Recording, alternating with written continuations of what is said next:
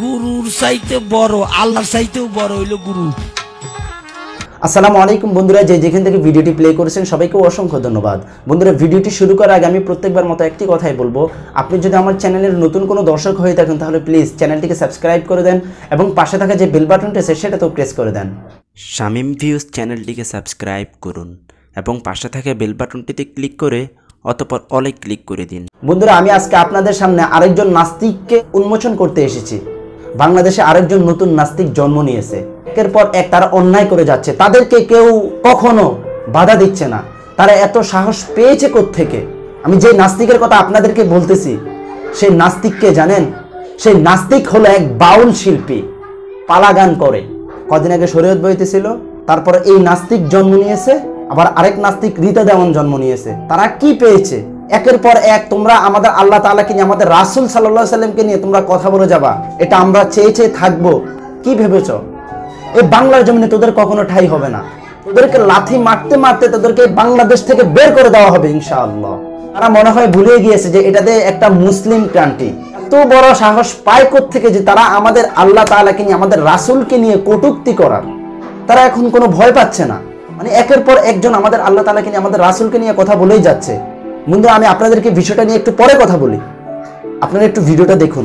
আমার মনে হয় না আপনারা স্থির থাকতে পারবেন, শরীরের লোম দাঁড়িয়ে যাবে ওর কথাগুলো শুনলে।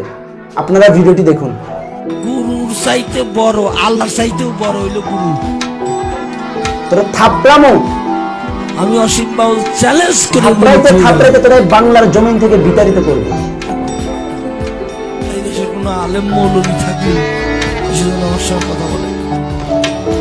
দেখুন দেখুন কি বলে, শুনুন। ভগবানের চাইতেও বড় হইল গুরু।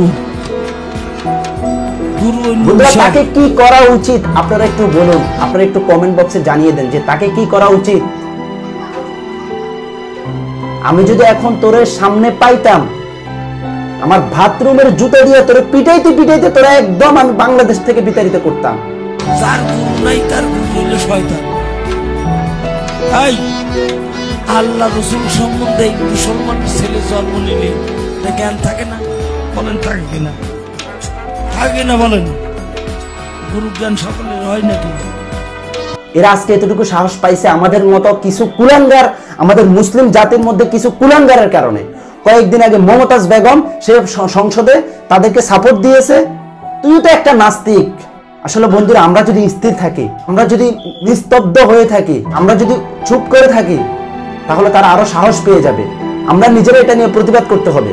তারা কি ভেবেছে একজনের পর একজন আসবে, একটা ভুল করবে, লাইভে এসে ক্ষমা চাবে, তাহলে তাদেরকে ক্ষমা করে দেওয়া হবে? এটা কখনো ইম্পসিবল না। ক্ষমা একবার করা যায়, ক্ষমা একজনকে করা যায়, দুজনকে করা যায়। তোমরা একের পরে একজন আইসা এসে আমাদের আল্লাহ তাআলাকে নিয়ে, আমাদের হুজুর সাল্লাল্লাহু আলাইহি সাল্লামকে নিয়ে তোমরা চুক্তি করবা, তোমরা লাইভে এসে কয়েকদিন পর পরে তোমরা ক্ষমা চাইবা। ক্ষমা এত সহজ না। এই বাংলার জমিনে তোদের কখনো ঠাঁই হবে না। কোনো ধর্মে বলা নাই যে তুমি অন্য একটা ধর্মকে কটূক্তি করো। আমি জানি না তুই কি হিন্দু না মুসলিম, আর যদি মুসলিম হয়ে থাকিস তাহলে কিভাবে আমাদের সৃষ্টিকর্তাকে নিয়ে এভাবে কথা বলতি? বন্ধুরা, আমরা চাই না যে বাংলার জমিনে আর কোনো নাস্তিক জন্ম নেয়। আপনারা ভিডিওটিতে লাইক করেন, কমেন্ট করেন এবং শেয়ার করে দিন আপনার বন্ধুদের মাঝে। আপনাদের এক একটা শেয়ারই পারবে এইসব কুলাঙ্গার নাস্তিক বেঈমান মুরতাদদেরকে গ্রেফতার করতে। বন্ধুরা, আমি আর কথা বাড়াচ্ছি না, ভিডিওটি এই পর্যন্তই। আর ভিডিওটি যদি ভালো লাগে অবশ্যই একটি লাইক করবেন, কমেন্ট করবেন এবং শেয়ার করে দিবেন। আল্লাহ বাঁচিয়ে রাখলে ইনশাল্লাহ আগামী ভিডিওতে আবার আপনাদের সাথে দেখা হবে। আল্লাহ হাফেজ, আসসালামু আলাইকুম।